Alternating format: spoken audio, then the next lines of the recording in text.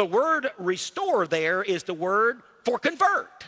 He restoreth my soul for his name's sake.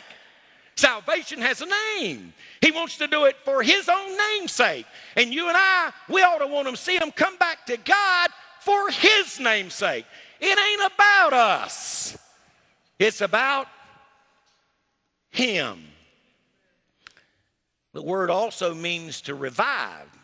It means to give new life. He's really not talking about the salvation of a lost person, although we could surely apply it that way. See, God's word has life. Isn't that neat? I've got a book this morning that's alive. That's why every now when I'm handling these words, I dance a little bit of the jig. It gets the best of me, and I begin to get beside myself.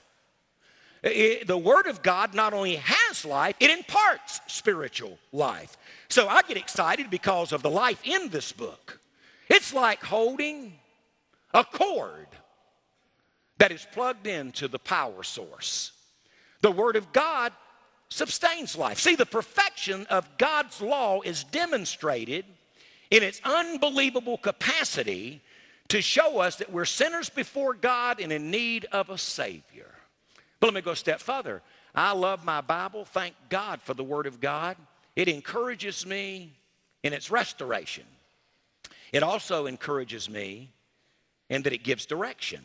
Verse 7 goes on to say, the testimony of the Lord is sure, making wise the simple. Now, when the Bible refers to testimonies here, it's the word that's normally used for the 10 Commandments. And they were known by this name, and they are the basis of God's law.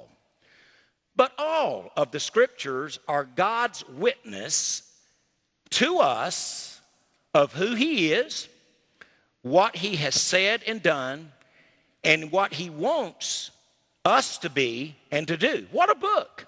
Some of you thinking about, I want to do the will of God. Well, God will bring you into a place of being his servant before he will send you out doing his will. And he does this through his word. The Bible says in 2 Timothy 3:15, and that from childhood you have known the Holy Scriptures, which are able to make you wise for salvation through faith, which is in Christ Jesus. God's word is true in principle. Listen, this is so good. And verifiable in the situations of life.